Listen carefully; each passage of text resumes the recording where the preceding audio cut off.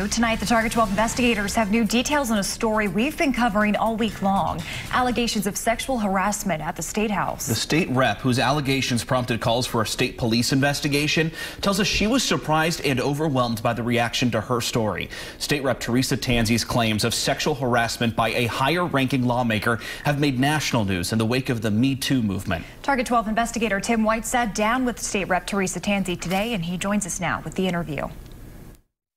Rep Tanzi tells us the state police have reached out to her, but no formal interview has taken place. I have had no other indication that there is an investigation. After revealing earlier this week that a higher-ranking member of the General Assembly told her sexual favors could advance her legislation. I was a rank-and-file member of the General Assembly, and the other person was not. The other person had a title. State Rep Teresa Tanzi is now trying to broaden the conversation. I strongly feel that if I make this about one person, then that's all we're talking about, when this is obviously a much broader problem. The four-term Democratic lawmaker from South Kingstown made national headlines when she made the comments on Monday.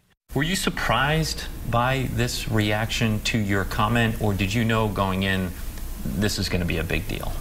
I was surprised and a little overwhelmed. To me, the opportunity that I have my whole life been waiting for to change this culture that exists.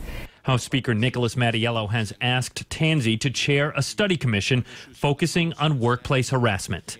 6% of the people are creating 90% of the problem. It's up to the 94% of us to stop that.